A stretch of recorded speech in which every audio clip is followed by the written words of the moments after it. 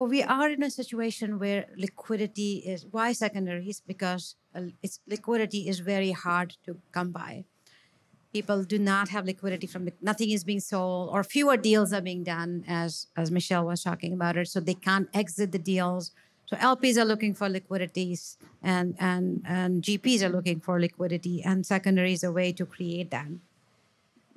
Do you have a sense of compared to historical years, are they selling their better deals because they want to get the deal done? Or are they selling their dogs because everybody says it's a great time to be in secondaries and they've raised a lot of money? I'll go and you guys should all go because I think everybody's going to have a perspective on this. And I'm going to get a little bit wonkish, so forgive me for this. We track it, and the short answer to the question is yes, people have to sell good funds to maintain good pricing. And the way that we think about this, and I'm going to get a little bit wonkish, like I said. So in a normal year, pre-2020, you would get 95 cents to par. So if a 0 to 5% discount relative to your last valuation on a private equity fund, LP interest to sell it. You would typically be selling your non-core funds. In a normal market environment, what you're doing is you're either selling because you've got a distressed need. Those were fewer and further between for the last 15 years. Or you're selling because you're doing sort of portfolio rebalancing and or management. You've got non-core names. And the trend in this industry, in a few words, is fewer but larger, right? We're going to commit to fewer managers, but write larger checks into them. We're going to do bigger bets with our highest conviction GPs. And what that means is that, and I'll use a metaphor because we're in a place called this, you'll get left on the cutting room floor, right? And so you've got managers that are non-core managers that you don't intend to continue with. And if you can get a 0 to 5% discount for them, you're going to sell them, right? So dog's unfair, but you're probably selling your BEB pluses for 95 cents on the dollar. And we've got this internal qualitative measure at StepStone that we call top pick, potential outperformer, performer. We segment the entire private markets, every fund that's coming to market in the next 2 years with those rankings. And the way it works out is top 10% ends up as top pick. The next 20, 25% ends up as potential outperformer. Everybody else sits in performer. And in a normal market environment, so that 95 to par environment, what we saw is 15-ish% of the LP transaction volume was top picks and potential outperformers. And so, 85% of it was you selling what we would define as not super high conviction names. Fast forward to right now, prevailing market prices have come back a little bit. We were talking about this morning. I would say still off of peaks it depends on the fund, but let's say anywhere from 500 to 1,000 basis points. If you do that quality adjusted like for like, and this is where it's both wonkish and fanciful because there's no such thing as quality adjusted like for like, but I'm going to do it anyways. If you look at the proportion of funds coming now, it's sort of 30 to 40% top picks and potential outperformers for us. And so the quality is very far up. If you look at closed deal volume, so what happens in the secondary market right now is we'll close $100 billion of volume this year. We'll have $200 billion in actionable deal volume. So if you look at closed deal volume, not just what comes to market, 50 to 60% of those are potential outperformers and top picks for us.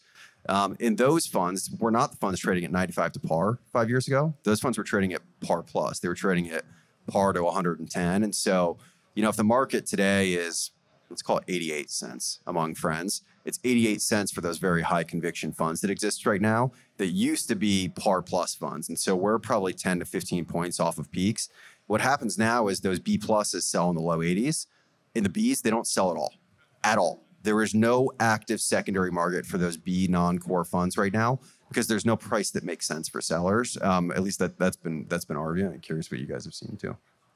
No, it's good to get a perspective on another way that investors stratify the funds universe.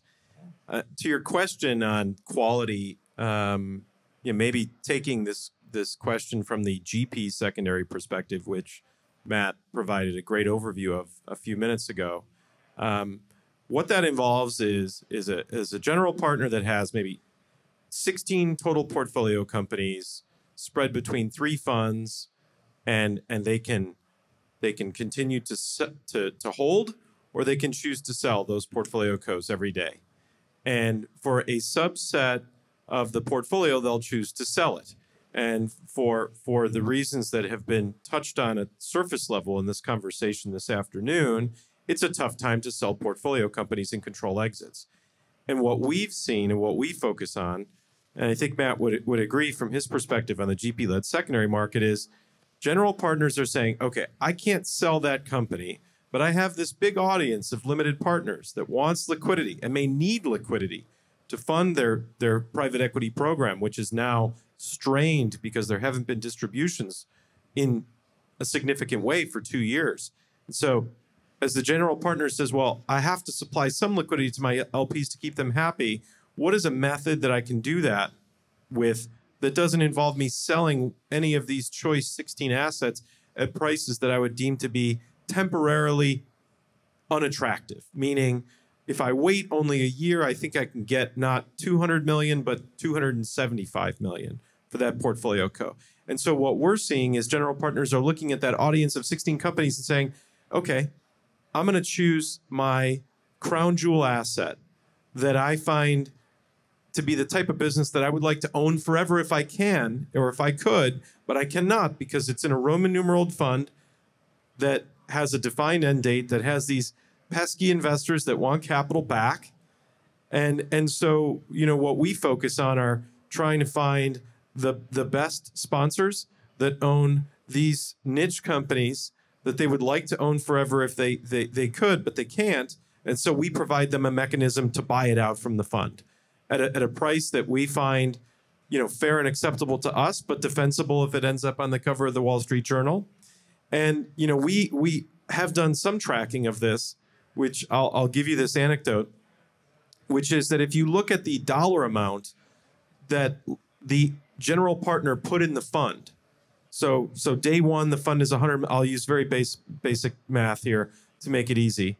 But if on day one, it's a $100 million fund 7 years ago, the GP commits $2 million or 2%. And some more, let's just use that number. And then they take that crown jewel asset 4 years later, 5 years later, and say, we want to do this thing called a continuation vehicle with you people on the panel, and your funds, your secondary capital will support that. What we've done is we've tracked the dollar commitment that those general partners have in the individual deal. And in the transactions we focus on, it tends to be about 4 to 1. So the GP committed $2 million to a fund 5 years ago. Okay, that's a meaningful number. $2 million is a lot of money. Well, then today, they're doing a continuation vehicle on this crown jewel asset, and they're putting $8 million of their own money, capital at risk, that if the transaction underperforms, they're gonna share in that pain in a disproportionate way, because they could have taken that $8 million and sold the company. Maybe they wouldn't get that $8 million in total because it's a dislocated credit market today, but it's a lot of money.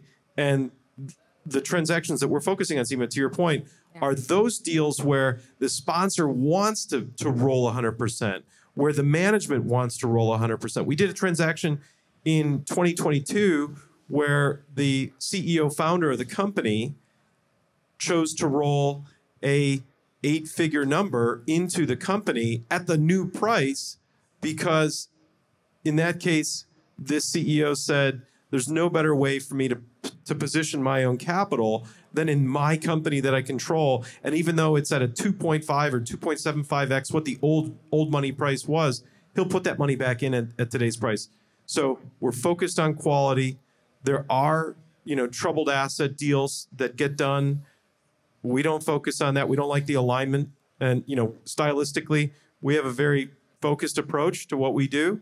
And so we're focused on quality. We've seen, I think, the barometer for quality in the GP-led secondary market has, I would say, almost universally moved up in terms of quality. I think the GP-led market, the quality thing is so much more acute than it is on the LP side. The GP-led market is, I'm going to do the tagline, it's truly best sponsors, best assets, best alignment. I mean, we're seeing weighted average 10 to 12% GP commits on these things versus 2% in a fund. And when I said there's no market for B funds on the LP side, there's barely a market for A- assets on the GP-led side. And so the quality is much higher. And in part, that is because our job on this stage for 20 years has been secondaries as a risk-averse equity investment class. And so if we're going to do this and we're going to take that isolated risk, we're going to not buy in at a discount, we're going to take incremental duration, they need to be the best at it. It's the same thing that you guys have been doing now for 20 years at this point, and we're sort of catching up on the GP-led CV side, but that scheme is that quality quotient is that much higher on that side of the market. Yeah, just maybe to comment on the LP side. So we've seen a lot of LPs come to market with portfolios and funds, and a lot of times they end up not transacting. They don't like the price that they're offered, so they pull back. Some deals are getting done, some very large deals. In fact, today it was announced that Ardian purchased a $2.1 billion portfolio from CPP. So some deals are getting done, but in many cases they're not. So then what happens? Oftentimes the seller goes back and maybe changes the mix a bit. So they'd wanted to get rid of their legacy investments. Often their legacy for various reasons. It doesn't always mean performance. Could just be manager that it's gotten too large. They don't like the alignment anymore. Someone else, another CIO, develop those relationships. Many reasons they could be considered legacy. So that's what they'd like to sell. But in some cases, they have to go back and add a sweetener, if you will, some very attractive funds in order to get the deal done. So they can either add those funds to the mix and go back to market, or often what we're seeing is very structured transactions where they sell a strip. Okay, maybe we'll sell 25, 50% of a manager we really like, a couple of those just to help get rid of the ones that we don't want to be stuck with. So we're seeing a lot of creativity on the structuring end, but also helps to minimize the discount from an optical perspective. So LPs have a board they have to answer to, and they're saying, why are we selling funds at a discount? By structuring, they can effectively reduce that, deferring some of the proceeds for often a couple years. And then just on the GP side, completely agree that the quality of sponsors and assets has markedly improved. Continuation funds used to be called bridge funds, or the provenance of zombie funds. But now it's really GPs who don't want to part with their best assets. Strong GPs, they want to hold on rather than just selling to another sponsor. That being said, I think there are some questions around the alignment, and it really comes down to the details of how these deals are done. Are the LPs, offered a status quo option? Can they keep their asset in the fund? Do they have to roll? Are they being asked to roll at a discount? How is that valuation set? Now the SEC is requiring a fairness opinion on continuation deals. That wasn't always the case. But even then, how is that value set for a private asset? The GP is on both sides of the transaction. They're effectively taking an asset out of a fund, selling it into another vehicle. So if they're resetting their economics, they're motivated to have a low price, right? They can then get a more upside when they sell. So really need to assess these very carefully, and there are conflicts along the way. Also depends on who's coming into the deal. Are there a lot of fees? Who's paying the fees? A number of other questions. Often LPs are given, a week or two to evaluate these continuation fund deals that come with 200 pages of documentation. The LP agreement, it's basically re-underwriting an investment with very little time. So LPs do not love them, but from a return perspective, if you're investing in continuation deals, they can certainly be attractive.